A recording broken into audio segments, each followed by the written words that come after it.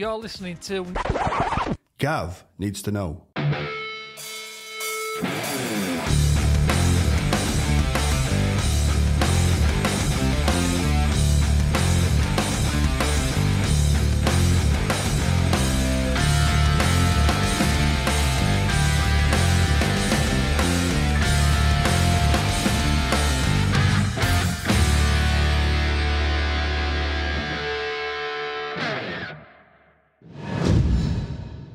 So, Nick, good morning. Morning, Gav. So today we've got a bit of a role reversal here.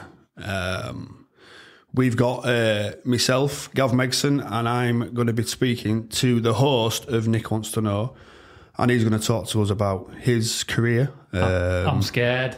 But before we go into that, I'd like to first of all congratulate you, Nick, on your successes so far. I've been listening to pretty much all your podcasts, if not all of them, and you've had some good guests on and some really, really good feedback that I've heard you doing this. So, first of all, congratulations on this. But let's leave the congratulations alone and let's speak about you. Yeah, well, first of all, thanks for that. But it is obviously down to the guests who I have on. So I do appreciate everyone that appears or guests on one of these podcasts because I don't make the content. Content comes from you guys. So thank you for that. But yeah, Gav, what is it you want to know then? So first of all, let's speak about Nick. Nick needs to know. Gav needs to know. Let's go back. Let's go back to when you left school. What did you do after you left school? So work-wise, I kind of fell into working with my dad. He was a bricklayer builder, and that was kind of the thing that was expected of me. My brother did it as well. When he left school a year later, we both went and worked with our dad on sites and various house builds and stuff like that. But I didn't want that. I kind of thought, I need to find something for myself. Stepping out your comfort zone, stepping out the trend, of following the father roots, brother roots, the family roots of work. Yeah, and I enjoyed it, but I didn't want it. I thought there was more to life than following a set path. So I kind of went off, and one of the first jobs I ever remember having, like not working with my dad, was in a shoe shop in Burton's. That's different. Yeah. So that didn't last very long, but it was eye-opening. So the shoe department in Burton's is owned by, I think it was Lloyd's shoe company, so it looked like it's in Burton's to the average customer, but it's a different entity to Burton's itself. It's like a little shop within a shop, right? And that really opened my eyes because, for coming from a school environment and working with your family, you don't really mix outside of that environment with other people, and then me going into that shop environment, seeing different people, and trying to find out what their needs were. That opened my eyes. So I did a lot of cover work for that. I was kind of the holiday cover. So travelling from Doncaster to Sheffield. Wow, yeah. To Derby on train and stuff. And I guess you were 16, 17, 18 around this time? Yeah, I would have been, yeah. So when I left school, I went and did a public service course. Which is? It's a course that kind of gets you ready for the services. So, like, if you want to join police or if you want to join army, fire brigade, anything like that, that's the course that people were doing at the time. Right. I don't know if it still exists, but it was just a piss about, Gav. You know what I mean? You're with your mates, a couple of your mates from the same school. Well, this is it, isn't it? Yeah. A question on this. So when you like you say your dad and your brother were in the building game, and you said that you didn't want to do this and sort of cutting that trend of following your father, etc., or a family sort of work. How did that go down? Were you confident in telling your dad that you didn't want to follow the route of the trend? Because we know our fathers like us to. You need to do what we do, and that's how it used to be, Yeah, I don't think there were much of that.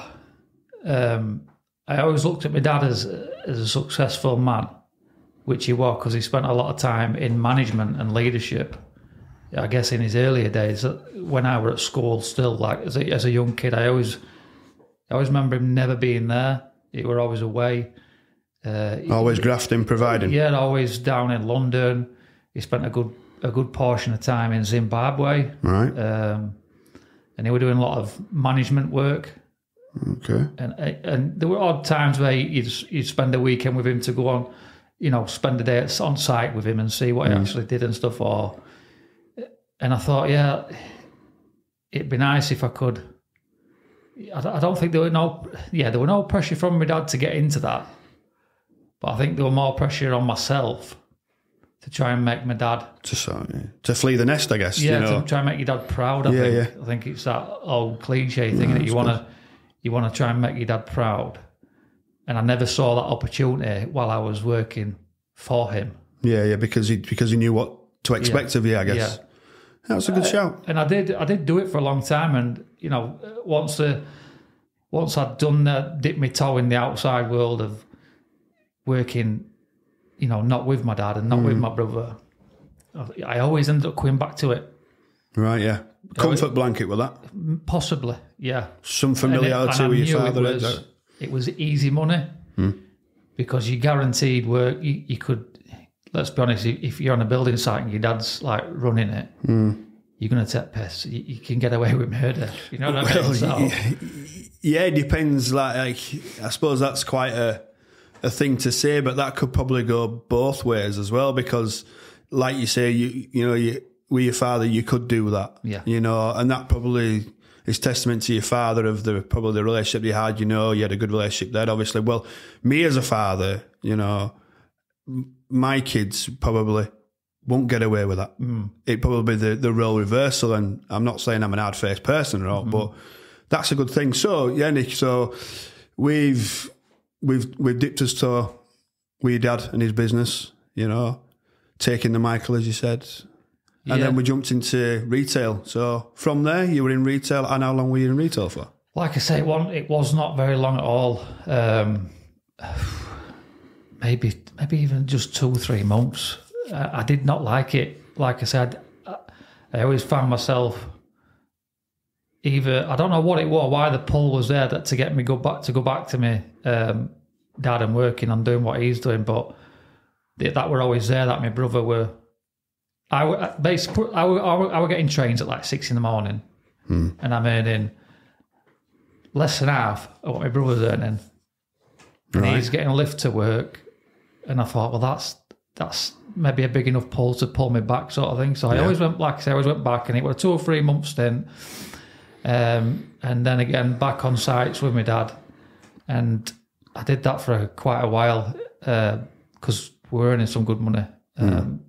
And we were fortunate enough that we didn't have a trade coming out of school, but we always laid bricks and helped my dad when he was laying bricks. So, which is quite a skill. Yeah, and that got, let's say, accredited on site on a job. Obviously, we learned on the job doing it, but then we actually got I think it was MVQs or something like that on a site in Sheffield once.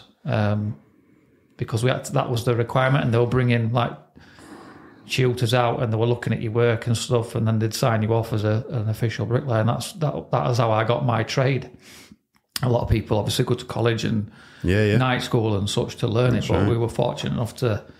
And if it wasn't for me, I don't think we would have been able to do that, because obviously he got us in the door, got the foot in the door, for us to blag it, I guess, to start with. Good. So you've jumped backwards and forwards. You've jumped, you've flee the nest. You've tried something different. You spent 3 months in retail. What were next, Nick? What were next? Next was cutting ties again, I guess. I did not want to. I still had that urgent back in my head to not work with my dad. I wanted to do my own thing. I left home pretty early. I think I left home at around 17, 18. Right, yeah. Similar age to myself, actually. Yeah. So, and I always wanted to do my own thing, so I set off on my own, doing my own sort of building work and stuff like that. And I always remember while I was working on sites and stuff, I Ford Focus ST 170. Yeah.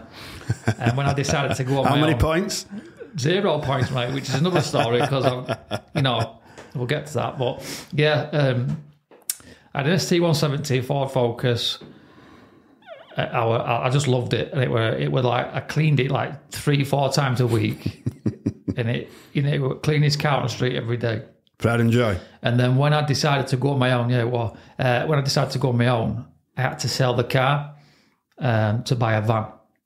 I didn't know what I were going to be called, whether it were going to be called Nick Builders or whatever. But when I sold the car, I think I actually chopped it in for the van. I got a brand new Renault. I can't remember what it was called. It was a big van anyway. And I decided to call myself Focus Property Services.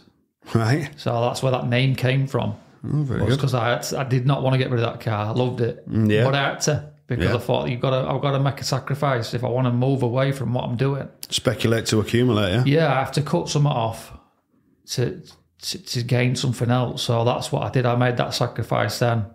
At the time, you think you're losing an arm and a leg if you're getting rid of a car at that age. I mean, I were only like... And was this your first car? No, it wasn't. I'd been through a couple of cars. But this was the first car that Nick liked, I guess. Yeah, it was. A little sports car, Yeah, it was. Worked hard to get it? Yeah, I did, yeah. And like I say, I just had to do it. So I got rid of that. Started doing Focus Property Services for a bit and was doing all right, doing my own thing. Then obviously I was with a girl at the time. I'd moved in with her. She had her own house, and I think I took on too much responsibility because I was still very young at that time. And how old were you at this point? Early 20s. Early 20s. Like early 20s. Like I remember going to Vegas for my 21st, and yeah, I think I just took on too much too soon. Just that's probably your ambition, to do well. I think we've all had them times in our lives when we've just taken on too much, and we try as much as we can. It might not just be work; it could be your lifestyle, and everything else. But then everything, there's a time when you think, right, we've got to slow down. And yeah, you say that now, and that's with hindsight, but I didn't. Right. I did not slow down at all because I did not see it, and I think that came with age. Right. And being a bit naive. Well, you're young. Yeah, and you think you're indestructible. Like you just don't. But I started doing a lot of things and getting involved in things I maybe shouldn't have got involved in, and it got to the point where, like me and my brother, we used to go out every weekend and we were always fighting, always getting in fights, probably looking for fights.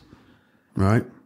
And yeah, there were a few situations we got in, and it were not nice. It's just you're going out and you think, I best put a fucking red t-shirt on tonight because I'm going to get blood on me. I know I am. And that's what it was like. And that's what the mentality was at this period. And right. There were a lot of lads. It were a village mentality. And I presume this is Doncaster we're talking about. Yeah, a little village in Doncaster. And it was village mentality, which is it's not a bad thing. No. But when you're out and about, everybody knows everybody. You've only got to say first names and everyone knows who you are, and someone does something and, everyone in the village has heard that story exaggerated. And it were... So, I'll probably... Because I took too... Looking back at it, I think because I was taking too much on and putting too much pressure on myself, I put myself in situations that I maybe shouldn't have been in at that age of my life. I turned to a lot of things and started self-medicating and things like that with alcohol, and maybe odd recreational drugs and stuff like that. Nothing heavy, nothing heavy, but stuff that people do when they go out on a weekend and enjoy themselves. And it's a common thing, Nick. Yeah, it's not people, and credit to yourself for saying something like that. It's very common out there, and it's more than you think, and less people speak about stuff like this. So, Well done for that. And I think, that's probably what led to the next part of my life being a bit of I won't say disaster, but a bit of a learning curve. So that relationship ended. I was still obviously working for myself, self-employed and things like that, on sites and doing people's houses and things like that, and fitting bathrooms and kitchens and whatnot. That first relationship then broke down. Just went off on my own, did my own thing. But again, looking back, I did not know how much damage I was doing to myself, like not physically, but mentally. You're young, you're indestructible, nothing can beat you. That's the mentality of a young man growing up in late 90s, early 2000s, mate. That's how it was. Yeah, and you've got a lot of friends, well, not a lot of friends around you, but people around you that you say you're the friends, but I mean, I think this day and age, you can talk more about things, can't you? I don't know if it is this day and age or if it's our age, but you feel more comfortable talking about things like that. 20 years ago, I would not be sat here saying this to you. I think that's because you've done it, you've experienced it. Hopefully, you've put it to bed. Oh yeah. Do you know? When you go through episodes in life, in whether that be good, bad, or the ugly, once you've completed that and you've learned from it and you've taken advantage of what you've learned, then that becomes an easier conversation to speak about. But at the time, you probably don't really know what you're talking about because you don't know what you're going through. No, that's right. And that led on to getting into another relationship, and I was, unbeknownst to me at the time, under so much pressure. So how old are we now, Nick? We're talking maybe late 20s, 30s. Right, so you've been working on your own for a long time. Yeah. This was my thing now. This was embedded in me now. Mm-hmm. This is what I was doing. And this was my thing. So I thought. I got into another relationship, and I think I was suffering mentally, which I didn't know at the time until one episode. We'd gone away for a weekend, and then something just happened. It was just either something here or there, with nothing, and that then just straw that broke camel's back for me. It was like the next thing I know, I'd lost it, and I found myself trying to walk home from Blackpool in pissing down rain to Doncaster. Wow, my head had gone. Literally, I'd just lost it. I didn't know what I was doing. I didn't know where I was. I remember passing phone boxes and just trying to ring people, like reverse charge. I had nothing on me. No phone, no money, nothing. Just a T-shirt and a pair of jeans. That's a long walk.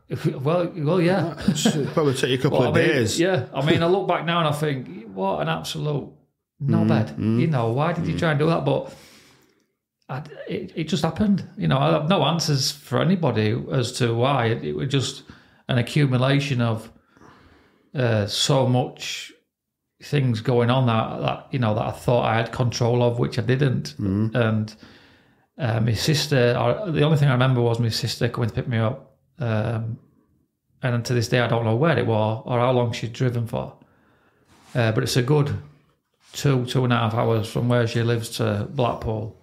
Oh, so I'm guessing I didn't walk that far, but it felt like, well, I don't know what it felt like. I'm trying to think now what we're going through my head, but I don't know at the time, because I always remember standing on a bridge and just looking over and thinking, yeah, this is it. Like, really? And that's how bad it was.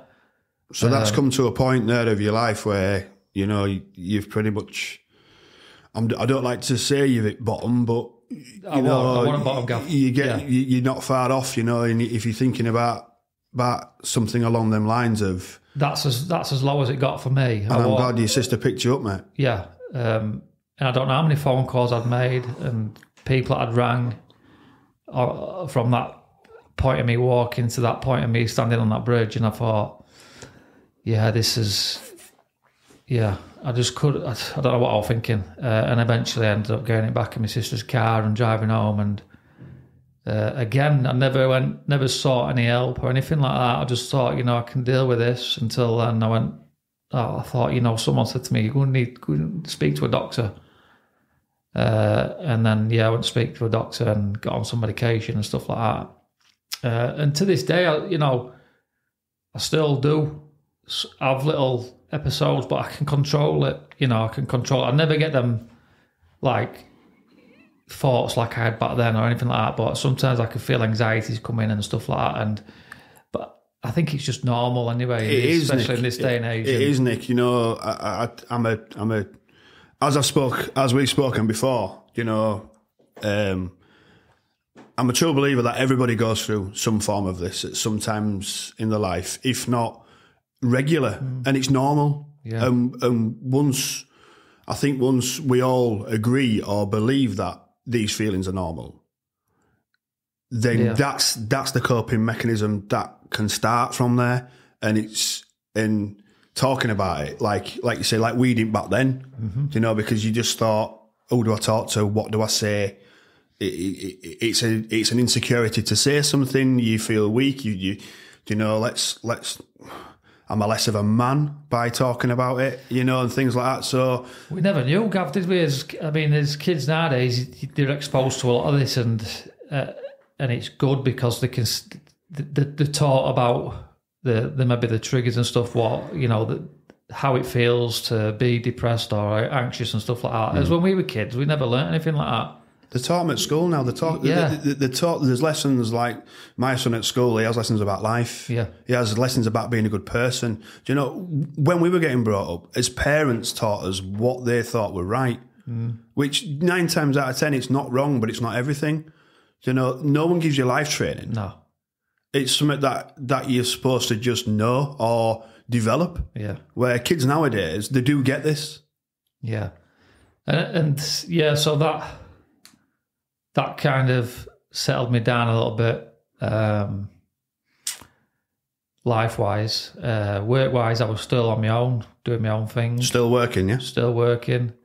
I started then partnering up with my uncle. So a bit of familiarity. Yeah, he was a massive help, if I'm honest with you. So we've gone through it with his uncle. Yeah. We've had this episode. Yeah.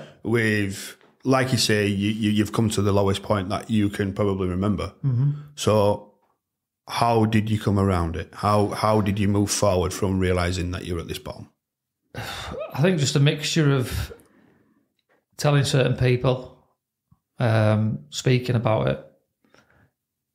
And I think the actual incident itself were a big wake-up call. Yeah. Because I was able to experience it. It was a realisation. Yeah, experience it and then have family, not involved directly, but obviously with my sister picking me up and sitting in that car for that hour, 2 hours, whatever it was, going back from wherever I was, back to Doncaster.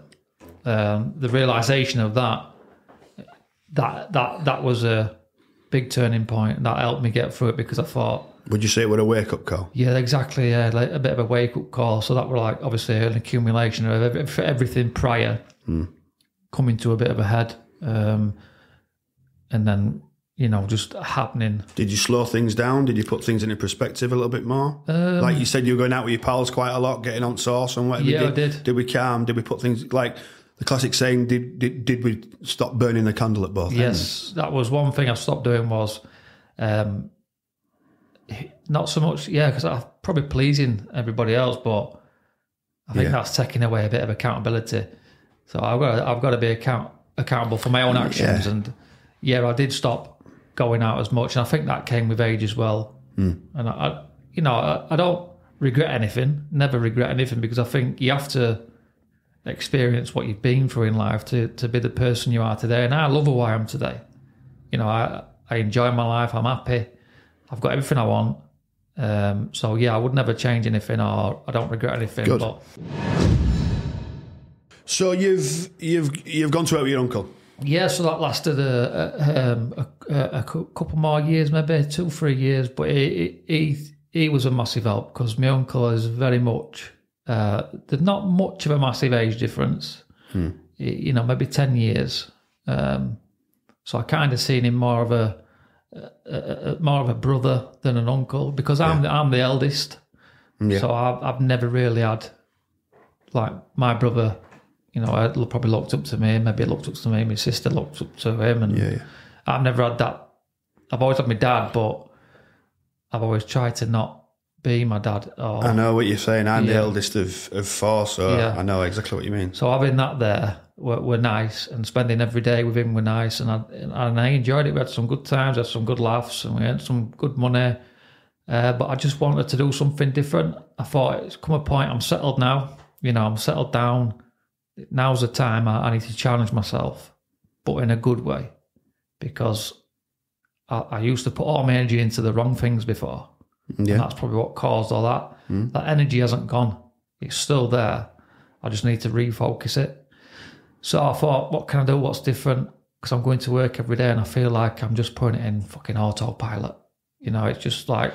Day after day after day. I get up at 7, I'm pressing the on button. Yeah. I come home at 5 and I'm pressing the off button. Yeah. And it could be anything happening in between. There's nothing, you know, there's nothing like feeding that energy that I've got. Yeah, so you've got loads of energy. Yeah. You're thinking about, I need a new challenge. So when we felt like we needed this new challenge, Nick, what sort of avenues were you looking at to fulfill this energy that you've got that you want to deliver somewhere else? So obviously based on experiences before, I knew it had to have an element of control to it. So it wasn't a case of, right, let's just have a lad's holiday, or let's just start going out again and burn a bit of energy. Yeah. I had to have a bit of control to it, and I knew that because I was getting older, and I thought I need to make a wise decision. So I focused on a different career. Okay. So I put my tools away, hung my boots up, as they say. Yeah. And I thought, right, I'm going to go for police. Right. Why? It were a challenge. And again, going back to doing that public service course when I left school. Yeah. That was probably what was in my mind then, is, I might join police. So did you think that because you were a bit of a wild nutcase when you were scrapping and that back in Donny, did you think to you saying, like, I want to do a role reversal and maybe prevent this type of behaviours, or did that enter your mind? It might have done. It might have done, Gav, but I tried not to think about what I were doing in past and what I got up to and stuff. I'm more probably thinking around the element of security, job security and things like that. So more of a personal thing and maybe not what the police are involved in, maybe more of a security, being an employee now, after being self-employed for 10 years plus we are now. Yeah, and I think looking at the police from outside looking in, they always had an element of structure, which I think I was lacking in my life. Right. So, that hierarchy sort of feeling like you're working for a boss, and then he's got a boss, and then there's a big boss, and then so the ladder. There's that element of being able to look up and see that you can achieve a chain of command that comes down. It's on the ladder of the steps moving up the business. And I always saw myself as wanting to achieve more than maybe what I was capable of, but again, that I don't see that as a bad thing. But no. So I went to an open event for police, South Yorkshire Police, and I sat there, and there were a lady at the front. The room was full. There was maybe 70 or 100 possible future police men and women there. And one of the comments that she made was that you needed, I can't remember what it was, you needed some sort of qualification or some sort of GCSE or some sort of, MVQ or something in a certain level to get in. And I thought, well, shit, this is me, this is me out. Because at school, I was very good at school up until the last couple of years, and then GCSEs kicked in. I just tossed it off. Right. You can literally spell fuck off with my results. Really? F-U-K-C. All in maths. Yeah, and I didn't do well at all. Yeah, but I am very clever and smart. I were always that. I see you as an intelligent man, Nick. Yeah, and I think it were a rebellious streak. Just rewinding a little bit to school, I think it were a bit of a rebellious streak in me because I was always in that position of I've got 2 younger siblings, I've got parents I want to make proud, and that in itself is pressure. And going through school always being, there's that saying where if we had a room, parents' evening, and teachers are saying, if only we had a room full of Nicks, it'd be great. Or right. At the time, you don't know they're saying it to every kid. Yeah. But I'm taking it literally, as you do as a kid, and I'm like putting pressure on myself to be that best kid and be that perfect kid at the time. And then you get to like a certain age, like maybe year 9, 10 and 11, you think, I'm going to try them cigarettes. I'm going to stay out and drink some Frosty Jacks down at Park tonight, and I'm going to get involved in some shit with my mates, and we're going to set some fires, and this is great. I'm getting as much tension as much tension now off my friends than I were off my parents for being a good kid. But I'm enjoying myself, and so you're feeling the pressure from, like you got like your school, you want to prove to your parents, you've got 2 younger siblings underneath you looking up to Nick. Yeah. Nick gets fed up of this. Yeah. So Nick goes rebellious. Yeah. So there's a bit of a sort of a trend here, isn't there? So when you were younger, you were a bit rebellious, Yeah. Bit of this, bit of that. And then as you've gone through, you've gone to work to and fro and weird old man in a retail, and then towards back end of when you've been settled in your role as a brickie, you've done it again. Yeah. So you've gone out with your pals now, so you're a little bit older, you can go get a beer in you, you're going to wear a red T-shirt just because you're going to get some blood all over you. Yeah. So there seems to be a little bit of a double trend there. So, and that's like I said, I identified, there were some problems, and that's why my refocus had to be on a career and, put my energy into that. And like I said, going back to what I was just talking about with the police, the qualification side of it, then just put a full stop on it for me. Really? So I walked out of there. I were upset, but I thought, you know what, stay positive, because there might be something else. I've still got my trade. Yeah. Still got my uncle there who were helping me out at the time. And then I seen an advert on Facebook for prison officers. Right. I thought, this is probably the next best thing. They look like policemen. They got a uniform. Yeah. And I like the idea of uniforms, and not in a fetish kind of way. I'm not going to say, Paul, I've got random uniforms in my wardrobe and get dressed up on a Saturday night. But I like the idea of that environment and being in that environment, and again, say that having that hierarchy and just. It's more formal. Yes, it's a formal environment. Yeah, exactly. I like the idea of that. I didn't know how much I'd like it because I'd never dipped my toes in it. I were always wearing scruffy clothes, covered in brick dust, covered in hands are filthy. So it was kind of a massive switch. I'm not getting dirty anymore. Yeah. So with you, so police is a no-go due to whatever that was. Yeah, qualifications or whatever.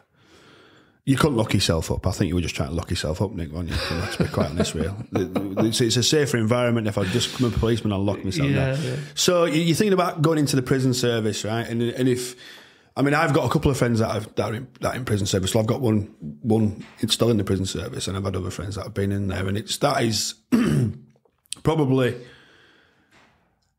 stereotypically one of the toughest jobs you could ever apply for. So what I'm going to ask you is, did you have any insight? Did you have any friends that were in prison service? Did you know anything about it before you looked and applied, I guess, which I know you did, to be a prison officer? Short answer is no. So, I knew nobody. And that were one of the reasons, obviously, to make that move, because I'd always surrounded myself with comfort in work. Yeah. Like I said, going back to my dad and working with my uncle and working within a village that I knew everybody. Didn't you think, well, to jump out of your comfort zone completely, as you've just said, being a prison officer, that's more than jumping out your comfort zone, because that's an industry that's in all types of the word, it's a very uncomfortable place to work. I'm guessing. I mean, we've all seen it on telly.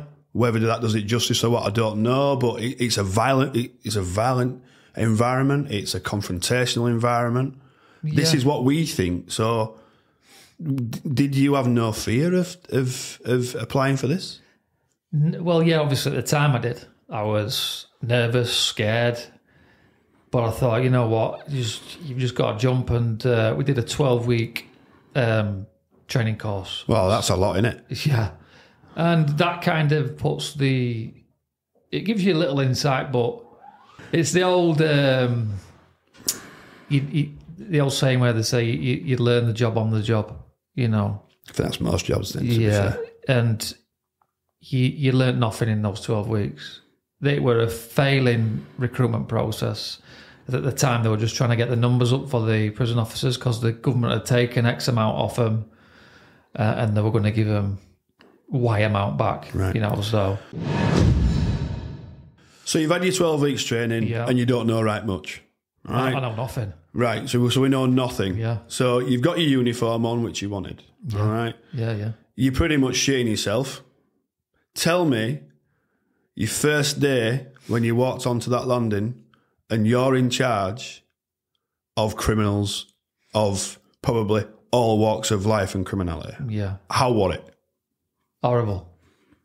But, yeah, it wasn't very nice. And I wanted to turn around and walk out. I'm surprised you didn't. Because when you walk into a prison, obviously, it's an enclosed environment and there's the same people there every day, day in, day out. So the prisoners know when somebody new is on the wing, right. Whether that be a civilian, whether that be a new member of staff or a visitor for whatever reason. They know and they will play up to that.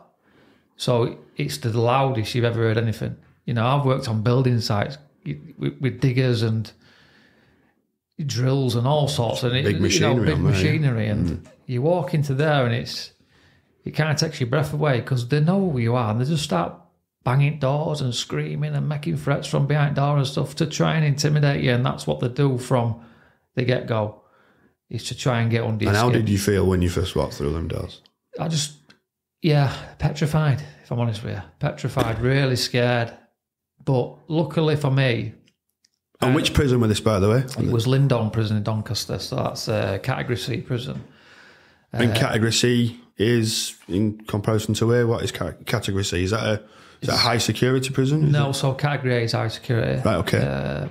So it's obviously based on the risk of escape and risk to the public. But you still get anything in there from 4 years to life. So there's some serious people in there. And it's an adult estate, so it's 21 years and above. Right. So yeah, you do get all walks of life in there, all types of criminals in there. But what put me at ease was my supervising officer at the time and my CM at the time. CM, which is? Custodial manager. Okay. They were like immune to the environment, and looking up to them and thinking, you know, how do you deal with that? I always remember the first time on the landings when it was a Saturday, so there was association time, which means all the prisoners are just out on the wing, associating with each other, playing pool, walking around the yard and stuff, and there's 4 or 5 officers on each side of the wing just patrolling landings and answering any queries that the prisoners may have and stuff. And I was talking to one young lad who was a prisoner. I think the conversation was vaguely based on like, when did I start? How long have I been here? You know, just that he knew we're kind of new at wing. And then all of a sudden, he just grabbed his ear, like put his hand up to his ear. And what had happened was someone had come up behind him with a razor blade melted into a ruler and sliced his ear. Right in front of you? Yeah, right in front of me. And I looked down, because he looked down and I'm like, what's just happening? I'd seen a bit of commotion, and you know, you've got to imagine the landings are like a metre wide. And so there's no room. You know, there's people moving and pushing past you, and all the time, and they do bang into you just to try and test you and things like that. And then I thought, the fuck's that on floor? His ear were on floor. Wow. So I pressed my alarm on my radio. You have a little button on your radio. And it's like a panic button, I guess. Yeah, it's your personal alarm. So you press that and then comms will come over at net and say, personal alarm gone off on officer, where it. So I've told him to pick his ear up, took him into the sterile area, put everyone away, banged everybody up, locked the wing down, and I've gone back into the sterile area, and the CM at the time, he walked down, and I'm stood there looking at this lad who's got his ear in his hand and getting bandaged up by two nurses, and everybody's like laughing and joking, and the guy's got a smile on his face whose ears are in his hand, and my CM at the time came walking down the stairs because their officers were up on top floor. What's gone off here then, Nick? And I'm white as a sheet. I'm like... This is your first day? This is my first day live, yeah. First day live on landing, yeah. I'd already spent some time buddying. Right, but this is your first day live, yeah. First day on job, shall we call it? First experience with my own keys and stuff like that. And he says to the prisoner, what's gone off, lad? Are you all right, like? And he stood there with his ear in his hand. The prisoner just, because he'd been bandaged up on his head, he couldn't hear him. So he'd lent me, the manager at the time, then leant down to his hand and spoke into his ear in his hand saying, can you hear me now? What's up? Are you all right? And everyone just started laughing. I thought, Christ, what have I got myself into? But and why do you think they were laughing? Is this how they mentalise it, because they can't think too serious about what's going on, or are they just, I don't want to say this, but are they just cruel people? They just don't care about him. I mean, that's the environment it is, and I quickly found out you have to become immune to it. You have to switch on when you go in there, and then try and switch off when you walk out them gates. Is that possible? No, and that's probably why I'm now working for the media company that we both work for, is because it's not possible. I had a couple of promotions within there. In that role, I became part of the standards coaching team, which took me down to London, to the House of Parliament, met Rory Stewart. That were interesting but challenging, because I'd only been there 2 minutes, and there's officers that have been there years, and their mindset was, this guy's going to come and tell me how to do my job, when I wasn't. But and you can't blame him for thinking that, because that's probably how it was fed back to him, that the standards coaching team are going to come and change things and do this, that and other, but it wasn't about that. And so why did you get this role then? What did you do to achieve this promotion within such a short period of time? Yeah, so from the onset, the aim was to keep my name relevant and promote myself, not just by applying for jobs, but promote myself within the role that I was doing as an officer. Okay. So always, just be the best I could be every day, smartly dressed, doing my hair every day and looking smart, making sure I got my tie on. It's a requirement, but not many officers had the tie on, and there were little clip-on ties for obviously for safety reasons. Yeah. And officers used to clip it on the shirt pocket and say, well, I have got my tie on. Just, it's not hard just to look smart, is it? And give the right impression. Iron your trousers, put a crease down middle. Yeah. Keep your creases nice and neat on your shirt, and just look professional. And by doing that, I guess I kind of stood out. But I were always professional in what I did, and I always tried to do my best. And I was handpicked from the governor at the time to go on to the standards coaching team. And then off the back of that, I got a SO role, supervising officer role. And then you see it in a different light then, because you're not just dealing with prisoners, you're dealing with staff as well, and the pressures that come with that. And in what time scale are we talking here, Nick? So from 18 months. So you got through these two promotions in 18 months. Yeah. So you could fairly say it could probably take a prison officer to learn to be a prison officer 18 months. I'm guessing being a prison officer, you've got to gain the respect of the prisoners. Yeah.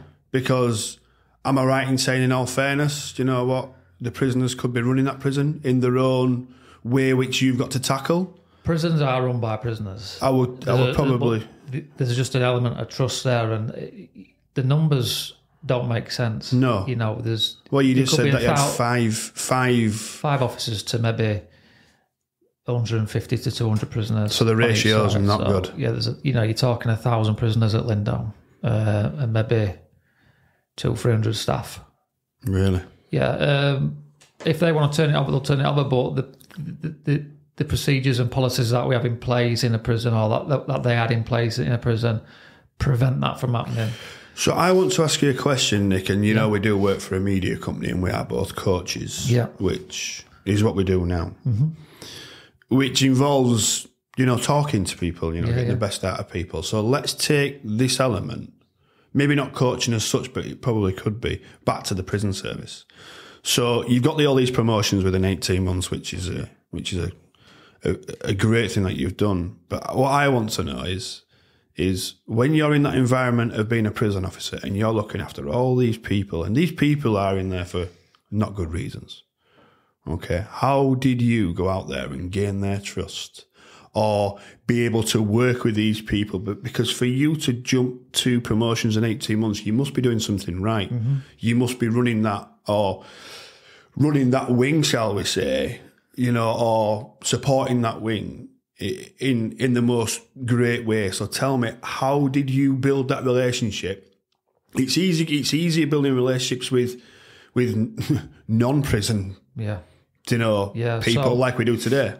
So prison, it is a funny thing, especially for outsiders to look in and think, they do deserve to be there for whatever they've done, or whatever it may be. But my job is to not remind them of that. Prison's about rehabilitation, or so it should be. The punishment is the sentence, We shouldn't be punishing them while they're in there. They're serving the time. And they're only human beings, we all make mistakes. I for one, could have been in prison, numerous times. But I'm lucky. There's things you might have done in your past, and you're lucky. It's about treating them with a bit of humanity and not going back over old. I can look at somebody's record and say, right, this guy has done some nasty things. And you can't help, because that's the human nature of it. You want to know what somebody's in for, and you have to know what somebody's in for safety reasons. You see what you're dealing with, but it's a rehabilitation process, is being in prison, and serving your time should be enough punishment for them. So just being normal with them and talking to them like I would talk to somebody that I've just walked out of a shop that I've just coming out of, and have a conversation with them about normal things, and just being myself, because prisoners don't want that iron fist mentality, like, can do as I tell you, or this is going to happen. They've had that punishment already by getting told they're going to be in there for 6, 7, 8, 9, 10 years, whatever. That's punishment in itself.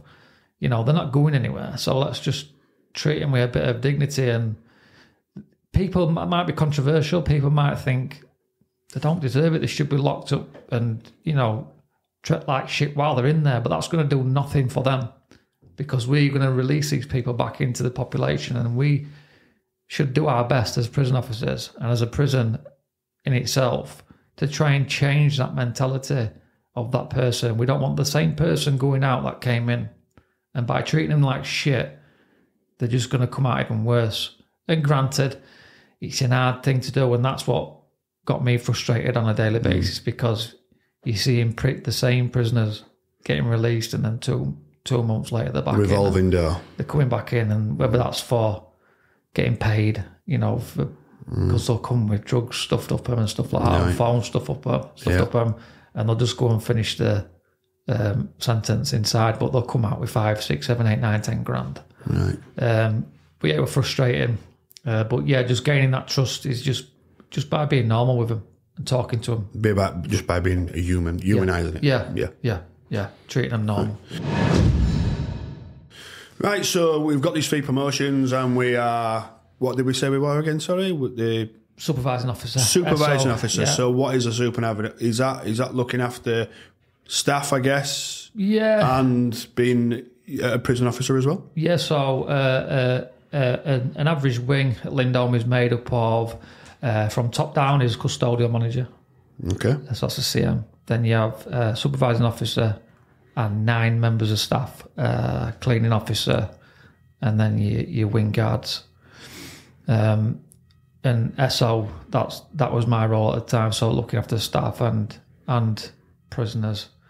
And I enjoyed it. I really did enjoy it.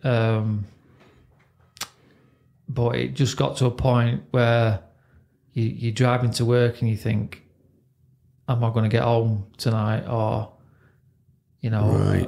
am I going to see this day And how old are we now, Nick? So, I've been with this company now 3 years, and I was probably only in the prison service for 2.5, 3 years. So you're talking like 6 years ago. So mid-30s, And I presume you're a family man at this point? Yeah. Got a son. Yeah. And when I started thinking like that, my partner, she just got pregnant with my daughter. Yeah. And I didn't like having those thoughts driving to work. As much as I loved the job, as much as I was Mr. Prison Service and I wanted that next promotion and I was going to do everything I could to get to probably governor level, I had to wait up again. And that were another hard decision because I really did enjoy working in prison service. But to have that thought of, am I going to come home today? Yeah, is my partner going to get a call? And I mean, she worked in prison service. Okay. That helped because she understood everything. She was a governor at the time.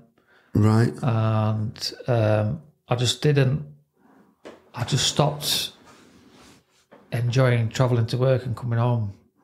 You can't, I'm guessing that you can't have that anticipation and fear and fulfill your role as a prison officer, because I'm guessing if you're going to go in there with fear and doubt, you could make mistakes. Yeah. And if the prison officers, if the prisoners see this weakness, they're going to prey on it. And I'm guessing. Yeah, they do. And the thing is, I got good at hiding that.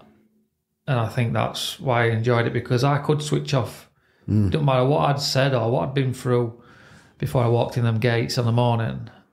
As soon as I walked through them gates, it were like stars in their eyes. Yeah. It were like that. You turned into Nick the prison officer. Yeah. Tonight, Matthew, I'm going to be. And then I'd walk through the gates and I literally could just switch like that. Switch it on. What I found hard was switching off. Yeah.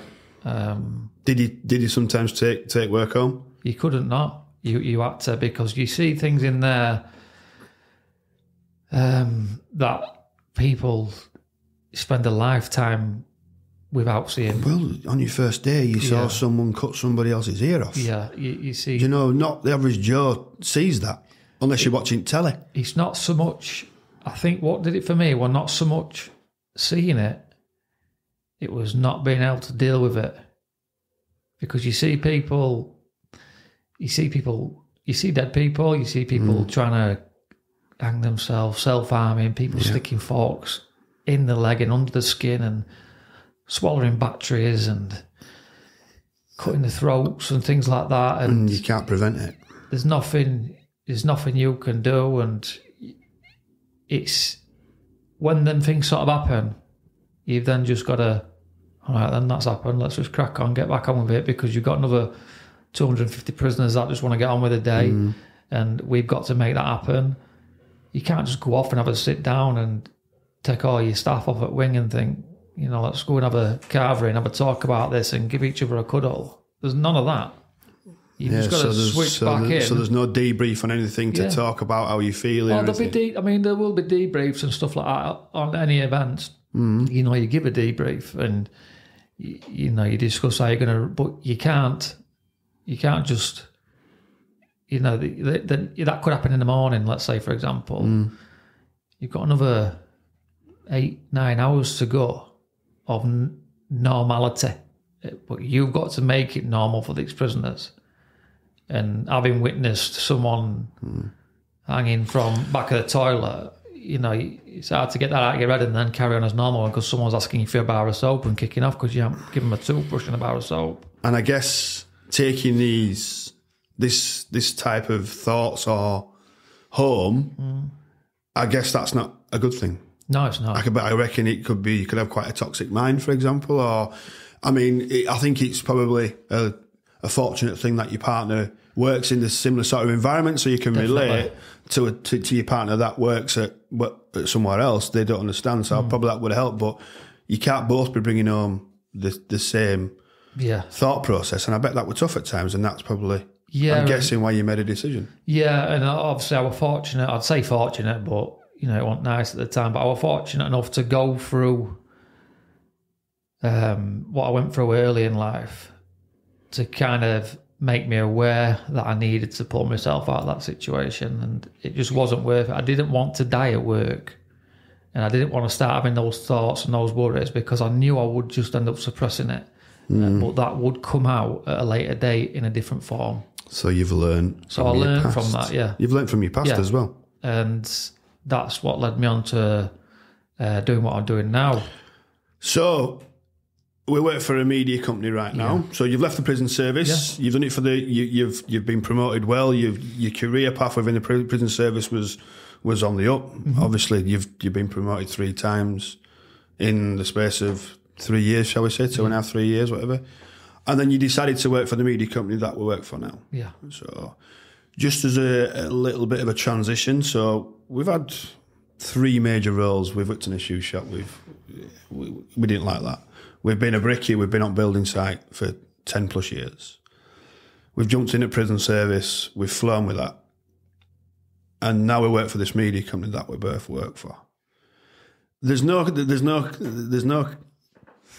Everything's different, Nick, innit? You know, there's no flow of anything. It's like, so I'm guessing because you challenged yourself once before, fleeing the nest and bang straight into prison service. And you come and work for this media company. Yeah. Tell me why. Why did the media company about? Why did the media company come to you and what's it all about? Again, you touched on it there. I just wanted another challenge and something. You like to be challenged, don't you, Nick? Yeah, I do. And I thought, you know what can I do? And again, I think I seen an advert on one at socials again for recruiting, and I thought, well, what could I was still at the prison service at the time. I thought, well, what harm would it do if I just went along or applied, and then, you know, what harm would it do if I got an interview or I think it was like a day, a day thing they held, and there were little activities and things like that. I thought, well, you know, I'll just go and like an open day, sort of thing. I'll go and attend that. Yeah. And it just came along at the right time because obviously I was wanting to get out of prison service, and I just had a little girl, and I didn't want to, you know, have the thoughts I were having. So I went along. I thought, again, new challenge is the possibilities of career progression within this company, and I looked at it and I thought, well, there probably is. Big enterprise, big organisation, you know, and it's something different. So I went along, applied for it, got the job, went and came to it, did some training. Yeah. Again, you get like 15 weeks training. Yeah.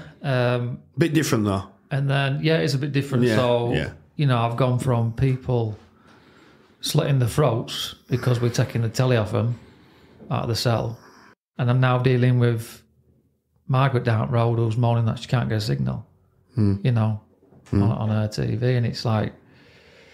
It's a massive contrast. It's all relative, you know, so I can't take that into... Someone might be upset because they've been sent so-and-so from... They've been sent from venue A to venue B and they don't like the distance, they've had to travel, and I'm still got these thoughts in my head thinking, well, 2 weeks ago I was cutting some lad down because we gave him fish for tea and he wanted steak, you know, or...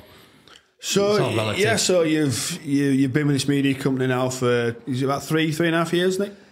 4 years? Is that what we're talking? Yeah, so it'll have been 3 years.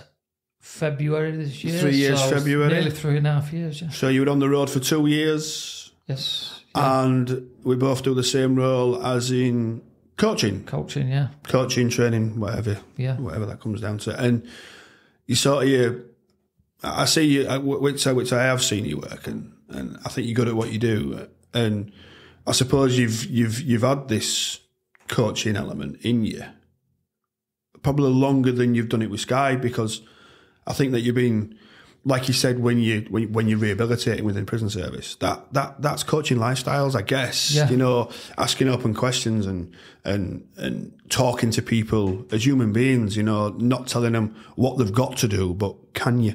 Mm. You know, so and how do you feel your life is right now within the coaching world and within your career? Yeah, I think it's good. It's settled, which I like. I've got, things I'm looking forward to. I've got a new child on the way. Yeah, you have. A boy, he's due anytime. So that's great. Yeah. Relationship's great. I couldn't really be in a better place. That's good. Enjoying what I'm doing. Love doing these podcasts. Very successful. Love talking to people and hearing their stories, because from past experiences, I know everyone's got a story.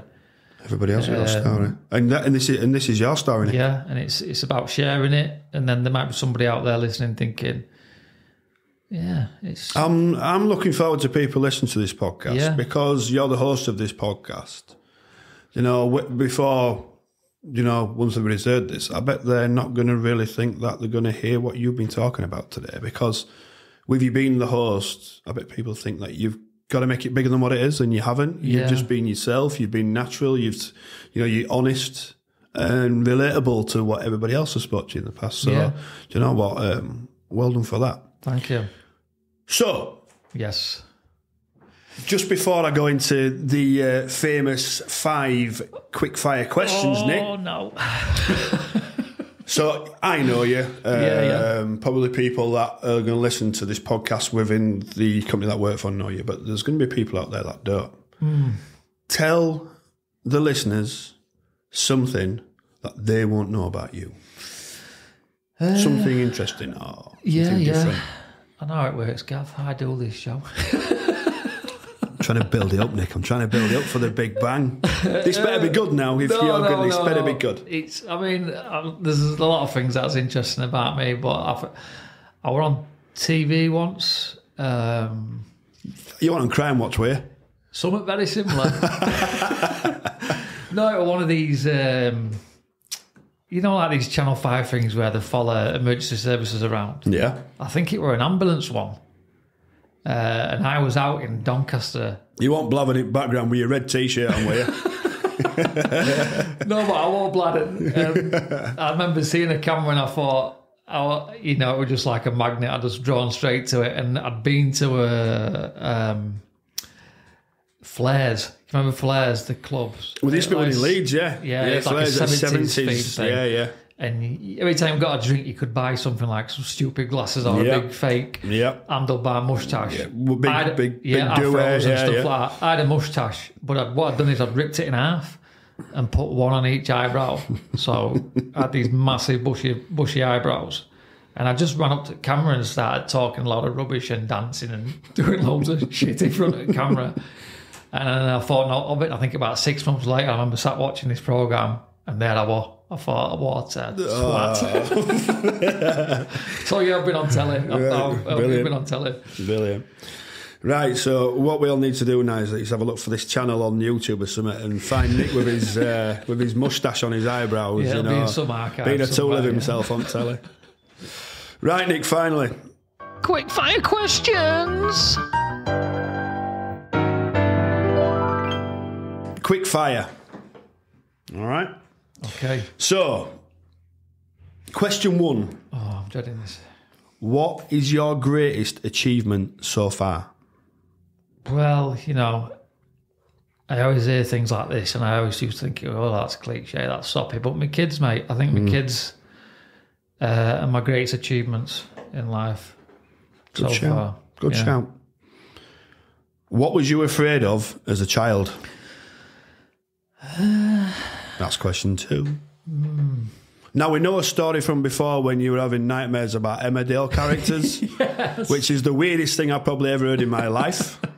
Right? However, we need something else. Is there anything else? Yeah, I think failing caused me a lot of pain as a kid. As a child? Yeah, as a child, mate. Even then, I'd never wanted to fail at anything. So you're a competitive child? Yeah. I mean, that's probably a bit deep in it for a kid's thing, I think. So you're 5 years old, Nick? 5 years old. 5, 6 years old, because I think childhood memories from me, I go back to about 5 or 6, earliest ones. So let's say between 5 and 10 years old or 12 years old. I always remember what were you afraid of? Being scared of roller coasters. Really? Because one of my uncles at the time had great pleasure in taking the absolute piss out of me because I used to only go on teacups. And it wasn't until I was a little bit older that I thought, I'm going to have to just grit my teeth and get on one of this Nemesis or whatever it is.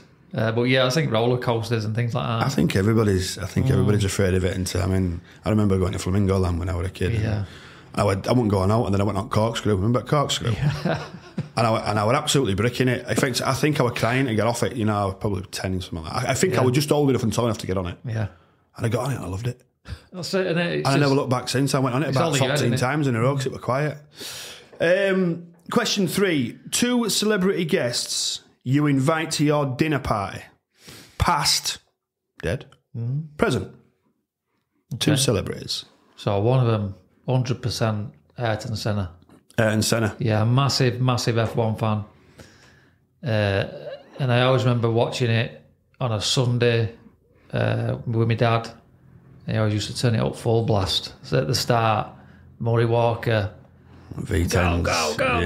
V10s. My dad had that TV upturned full blast, and that's what got, Mansell days, Senna days and things like that. Yeah. And Senna, what a guy, and he died too soon, bless him, but I'd love him to be there. Present? Present.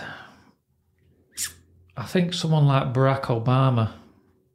Right. Because obviously he's been through a lot of adversity and things like that, and to get to where he got to in life, I'd love to hear some of his stories of what he's, how he's achieved things and his mentality that he had at the time. What about his career progression? Yeah. Of what we spoke about today. Yeah. Speaking about yourself and your career, look at his career. I know. Was he, if I'm right saying, the first ever black president of the United States of America? Yeah, he was, yeah. Which that's an absolute achievement. And that's a barrier, that is some barrier to break down. And it certainly he is. did it. I just think he was such an amazing character to listen to, and I always go back to some of his videos when he's done speeches and stuff like that. So I'd love him. So Ayrton Senna and Barack Obama. That would, you know what? That'd be an interesting dinner party, or to put it in Yorkshire terms, as tea. Yeah, that'd be a reek tea. That'd be interesting. So you've got an absolute. Ayrton Senna was the pinnacle of motorsport. Yeah, absolute nutcase, no fear. Would die on a racetrack, and unfortunately he did. And then you got Barack Obama, who's a complete opposite, of politics and presidency. And can you imagine that conversation? You're sat in the middle. That'd be a beaut, wouldn't it? Good piss up that. So, question 4: would you rather be able to speak every language in the world? Okay. Or be able to talk to animals? That's an interesting one. So I can still speak the language I speak now, but talk to animals as well. Yeah. Would you rather be able to speak every language in the world, or would you rather be able to talk to animals? Probably every language in the world. Why? Because I think it'd get you further. I don't think no one's interested in knowing what an horse thinks Have you ever thought? What a slug feels. Have you ever had have you got a dog? You got a dog. I've got a dog. And you ever thought to yourself, what's your dog thinking? I know what my dog's thinking. What does he tell you? I just know with look on its face. But can you imagine what if he could talk at times? Well, yeah. What he would say? Yeah, I don't think I'd like to know what he'd say. Throw the ball, throw the ball, throw the ball, throw the ball, throw the ball, throw the ball. Right, question 5. When I find it. Who is your inspiration and why?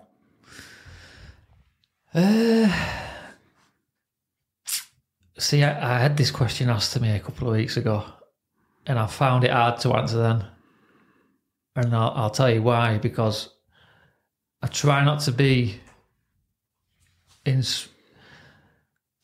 well, I do. People do inspire me, but I try not to look at it too much because I worry that I might do things the way that person's doing it, and I've got my own journey to be on, and what I do should be good enough, and how I do it should be good enough.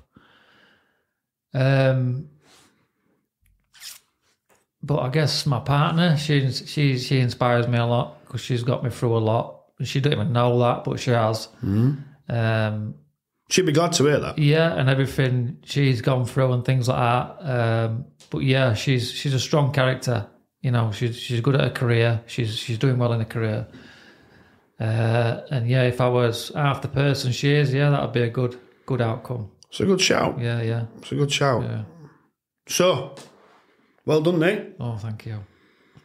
Gavin needs to know today, but... Can I have my chair back? You can. But just going forward, Nick needs to know some more. So, Yes. Well done for today. Thank you. I think you've been truly honest, which is what people want to hear. Yeah. And I wish you all the best Thank you very in much. your future podcasts. Thank you. Well done, mate. Cheers, Gav. Bye-bye. See you later.